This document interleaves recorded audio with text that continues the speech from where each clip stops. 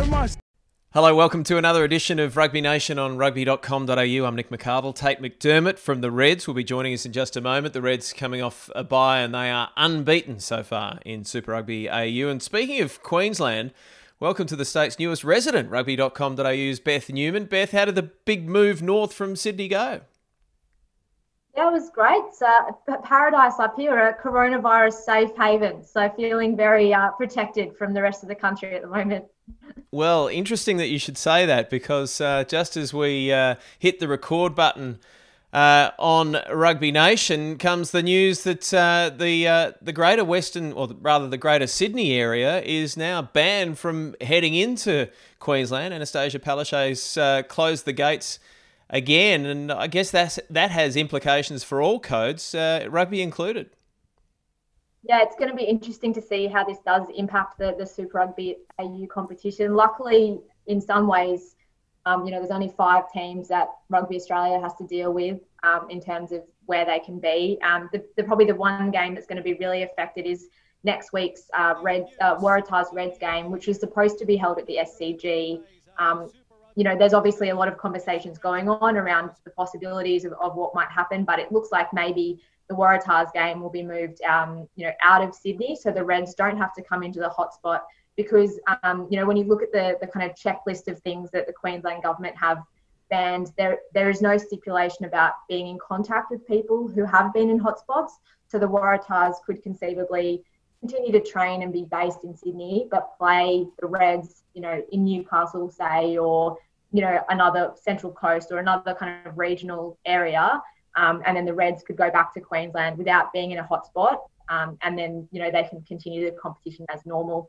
Obviously, the Force, the Rebels, and the Brumbies are all based out of Sydney. So it's just whether or not they continue to play games, in Leichhardt Oval or Brookvale Oval, which, might complicate things. But luckily for rugby, they're not having to do the mad dash that AFL teams are doing, or, the NRL sort of scrambling as well today. So hopefully the competition will continue as smoothly as it has gone so far. Yeah, it's interesting, isn't it, that I guess there's, administrators, as you say, from a number of sports looking at these new regulations, but that's for today. It is such a movable feast that who knows what the next few days and the next few weeks hold, because clearly now there is evidence of the virus in Queensland. That's the story out today, and the growing clusters in New South Wales. It's going to be very interesting to see over the next month or so how this develops. Yeah, exactly. It's and no one really knows. I think, sitting here last week, we wouldn't have predicted that this would be the situation the sport's in now. And, who knows? I mean, the Force was supposed to be going back to Perth this week and playing the Rebels over there. And obviously, that's not going to happen. So, you just have to look at the draw to know that things can be changing, by the minute almost at the moment. Yes, and everyone is affected by this, and included in that is the players. Tate McDermott, welcome to Rugby Nation. Thanks, Nick. Thanks for having me, mate.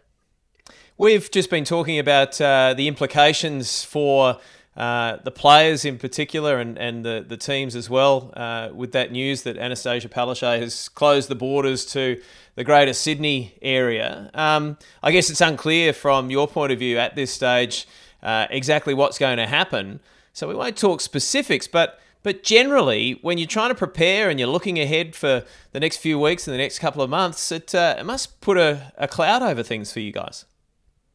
Yeah, definitely. I mean, when you put it like that, obviously it throws another curveball out there. But I think a lot of us are pretty used to the fact that our schedules are constantly changing. We've been pretty fortunate that we've stayed in Queensland, in Brisbane, and boys from the sunny coast, Gold Coast, all that. We've been at home by ourselves, so we've been pretty fortunate in that sense. If things do work out the way that we might be on the road, we're not quite sure what's going to happen there. But the Rebels and the Force have been doing it for the competition's sake, and I'm sure we'd follow suit. So.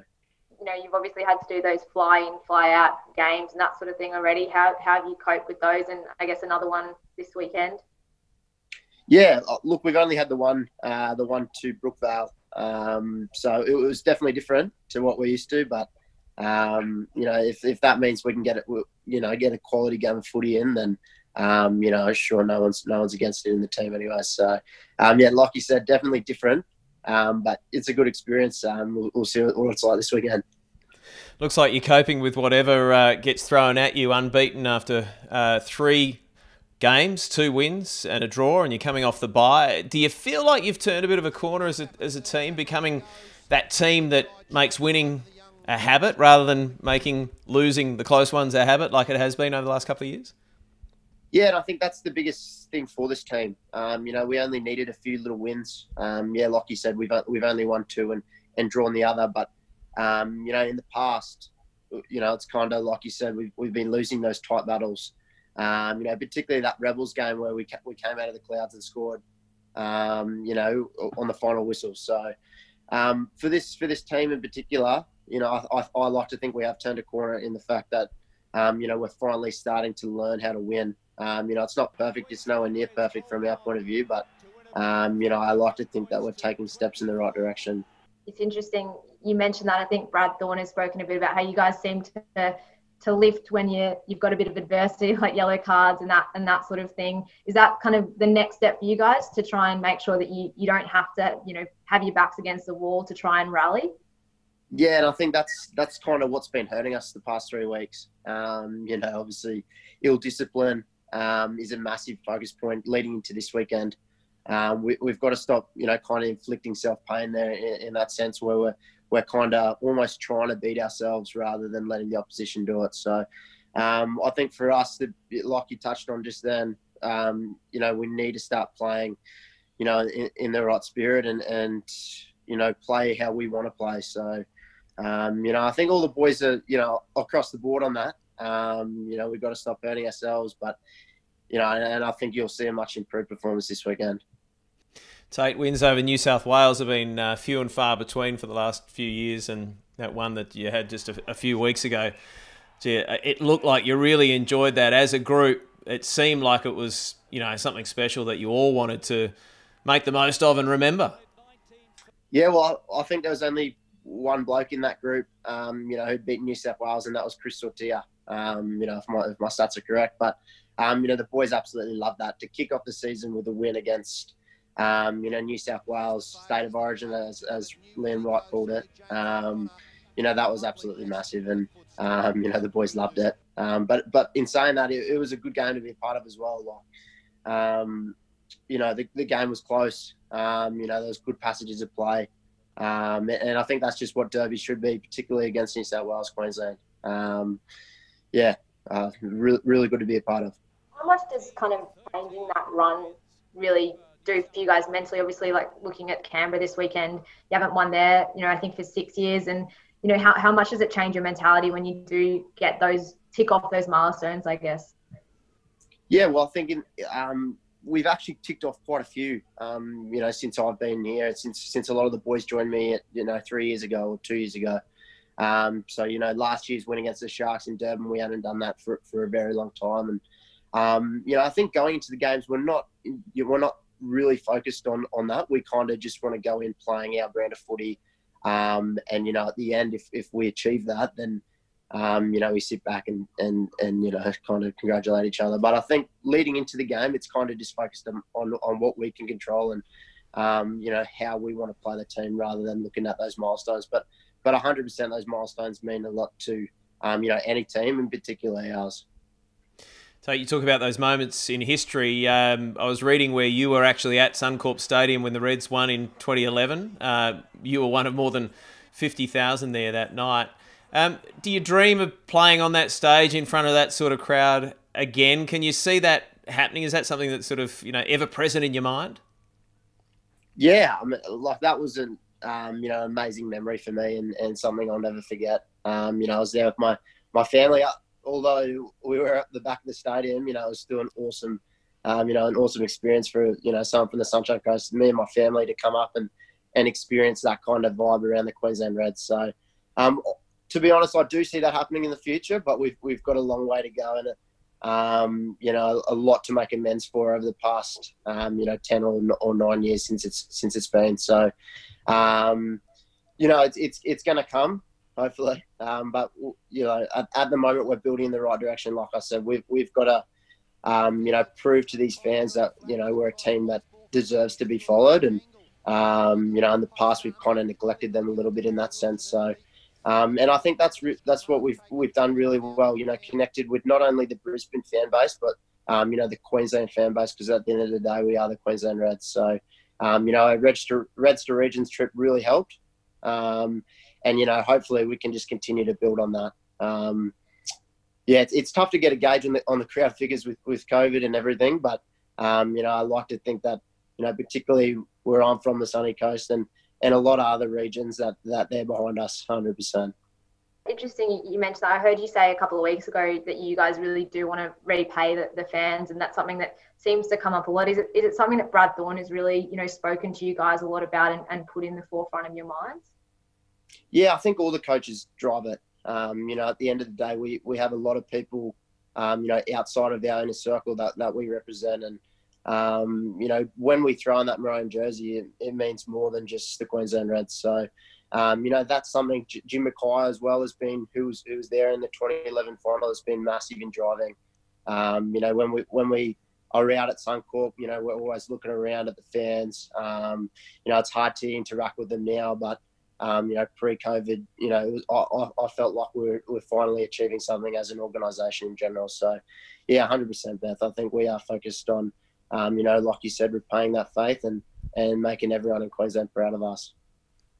Hey, Tate, take us back. Well, it's a couple of months now, isn't it? How did you get through the drama during the stalled part of the season with Isaac Rotto, Isaac Lucas, and Harry Hockings pulling the pin? Now, I think you're obviously great mates with all three of them, but I know you played a lot of golf back in the day with Isaac and Harry. Was the whole thing difficult? I'm talking for you personally now. Obviously, it was difficult for the team, but for you personally, how did you get through that, and what did you do? What did you say to them?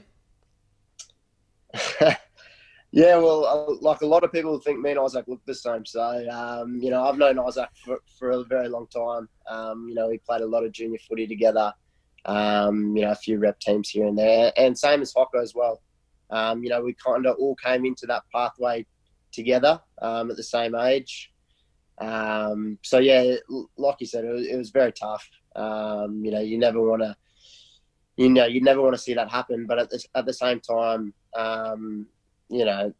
it's a tough decision, and I know what they were going through. I know, obviously, in an ideal world, it would have been handled a little bit better, but. For me, the biggest thing, like you touched on before, we still catch up on them. So we see them outside of footy. There is the odd golf game here and there, not as frequent as it used to be, but that's the reality of rugby. You're going to have players coming in and out of the teams all the time, even if they are your good mates. So definitely tough, but at the same time, there's so many other young boys my age in the team. So. We just moved on, not from them, but just on the issue itself. So, it was an interesting one I hadn't actually experienced, in my short career. But yeah, I guess that's just the reality at the end of the day.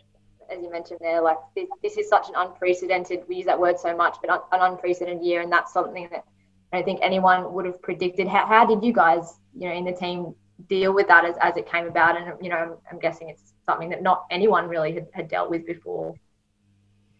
Yeah, and I think that's kind of the only reason it did happen, because of COVID. It wasn't like those players wanted to leave before. It was just, and I've spoken about this before, just there was so much uncertainty around our contracts and the game moving forward in this country, and they've got it. They're entitled to look after themselves and their families as well. So I think as a group, we kind of just forgive and forget almost, and we move on. So, and I think that's something really good about this group. At the end of the day, we can have a laugh about it. We're all still good mates. We see them regularly, and I guess you just got to move on, don't you? You guys being such a young group, and the Tars as well being such a young group, and even the discussion around taking huge pay cuts. And I know that a lot of people in Australia are going through that, no matter what industry. But that's massive pressure for young players dealing with that? I know that you were involved. All players had a say with the Rupa meetings going on. What sort of toll did that take on you? Well, mate, to be honest, there was a little bit of, not so much stress, but you do worry about, what's going to happen. But at the end of the day, I made it pretty clear from the start that I wanted to be here, not only in this country, but at the Reds. I've got my family here. I love heading up on the Wednesday day off to the Sunshine Coast to see, my mates from school and go to the beach and stuff like that. And I didn't see, my future being any different. So I think it did it definitely took a toll on the group. But that was by no one's fault. I mean, everyone, like you said, is in the same boat, regardless of what industry you're in. So, it was tough. But once we got confirmation that we were playing again, that the money would start to come back in with the broadcast deal, etc., then I think the group, automatically was kind of at a similar level to where we were before in terms of, the spirit in the group. So, and I was pretty proud of how everyone handled that. There was always going to be a little bit of argument to and from with Rugby Australia and Rupa, and our representatives took awesome control of that. So, I think we're finding ourselves in a really good position. And now that I think the Super Rugby contracting freeze was lifted last week, is there a bit of a sense of optimism around you guys that now some of the guys maybe who are off contract can seal their futures and everyone can have a little bit more certainty going into next year? Yeah, and I think that's going to be absolutely massive for the boys coming off contract at the end of the year. There's a few, I don't know how many there are coming at the Reds, but to the boys already at the Reds there, who's trying to organise, like you said, stuff for next year. I think that's massive to get the ball rolling, get those conversations started, because, everyone in our group plays a massive role in how this team moves forward. Hey, Tate, I was reading a story this week on Rugby.com.au, which I think was actually published last year, so, just taking time to catch up. And it was about you and the personal tragedy that you suffered. It was about 8 years ago now, wasn't it? Can you tell us about how the death of Matthew Barclay affected you and has kind of inspired you in the early part of your career? Yeah, well, I think, as that story wrote, I was kind of at a crossroads where, I'd moved to Brisbane State High School to play. So I grew up on the Sunshine Coast. Went to a school up there called Matthew Flinders. Played a lot of rugby up there, just juniors. And I got the opportunity to go to Brisbane State High School, GPS school here, which was pretty notorious for its rugby, or it was. And so when I arrived there, I ended up playing Bs, but at the same time, I was doing a lot of surf life saving as well, which was a massive part of my, my family. My sister was really quite good at it. And, growing up by the beach, it's kind of something most families up the sunny coast do. So, but yeah, like you said, we're at Surf Life Saving Carnival, and I was actually in the race after him, and it was pretty tough. How young I was at that time. I didn't really understand what was going on. Like, I think he was missing for 12 hours, and they found him at Southport when the carnival was down at Karawa. So, as a kid, mate, it's pretty tragic. Like. But at the same time, like I was hurting, but to be around his family and his sister, I had no idea what they were going through. So yeah, even thinking about it now, like it's something I don't really like to think about, just because he was such a good mate of mine, but I still see his family all the time. I mean, his sister and his mum and his dad are great people. They live up there and catch up with my parents quite a bit as well. So, yeah, it was obviously an obstacle that, I wouldn't wish upon anyone as a youngster. And, something that kind of just relates back to when I'm having a bad day. And I've said this before, but when I'm having a bad day, there's far worse people out there. And, at the end of the day, my life's pretty good. Is that the big thing? I guess obviously, as you said, you don't want to have something like that happen to make you have perspective on life, but is that something that you can take with you, that, you know, rugby is just footy at the end of the day? There's so many more important things out there. Yeah, 100%. You know, it kind of all just puts it back into perspective, like you said. And, you know, at the end of the day, we've got it so good compared to some others. Particularly when you look around now, what's happening with COVID. You know, we've got the best jobs in the world. And, you know, that was another reason why I wanted to stay here. You know, I love this place, and it's a good part of the world.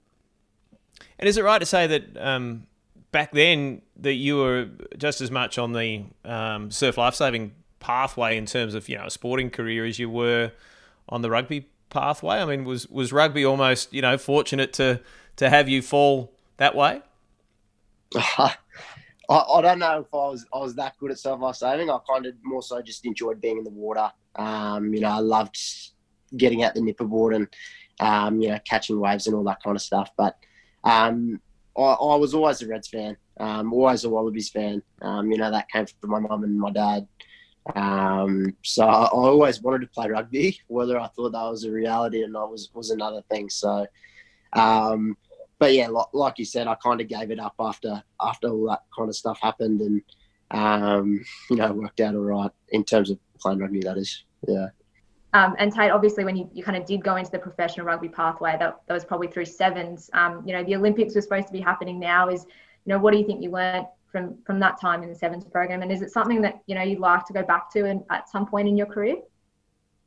Yeah, well, I think for me to play sevens, you know, I kind of came from just a school pathway. To be honest, I didn't play much representative rugby. You know, I made Queensland schoolboys, but you know, wasn't good enough to make Australian schools and stuff like that. But you know, that sevens pathway, and that was provided to me by Andy Friend, who was the coach at the time, was absolutely massive. You know, that first, I guess, exposure of professional rugby, what a professional setup's like.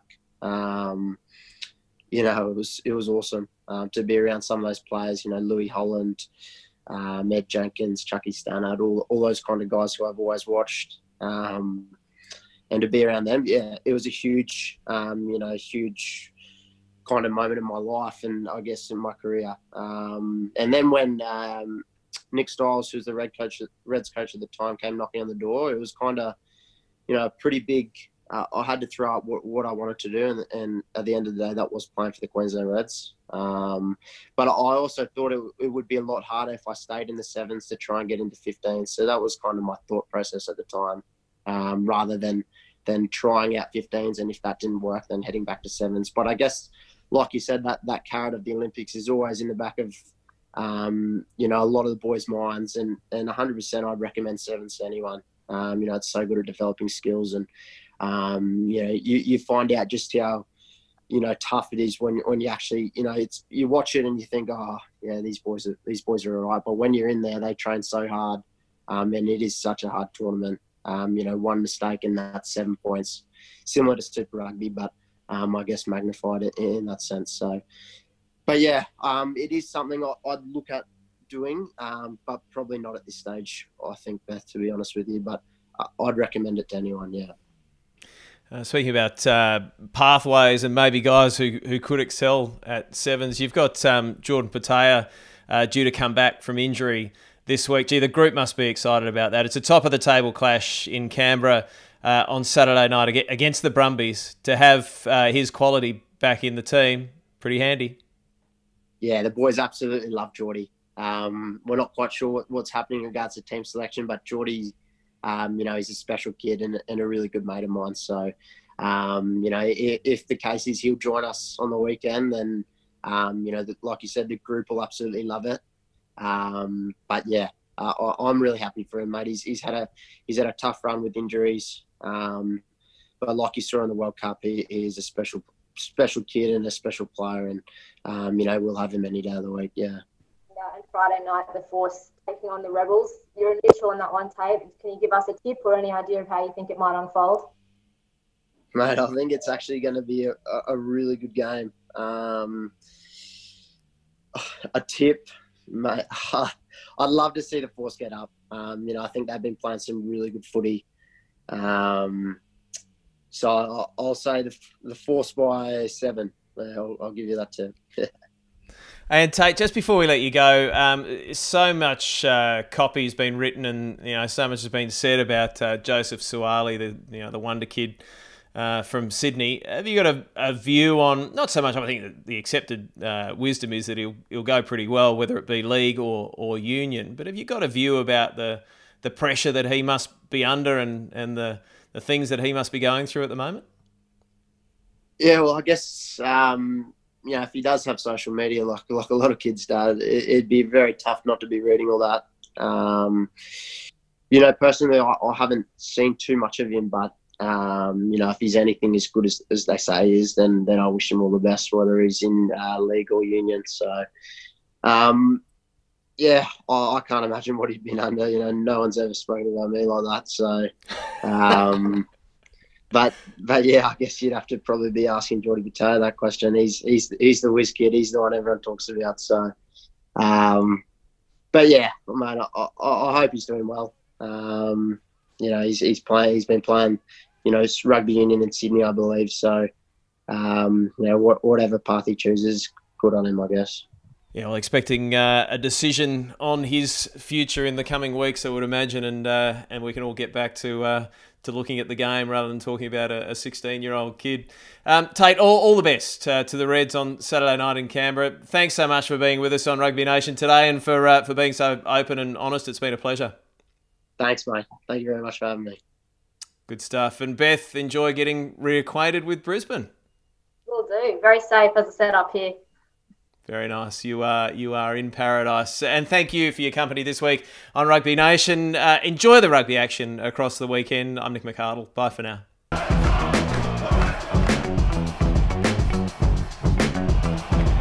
Oh, thank you very much.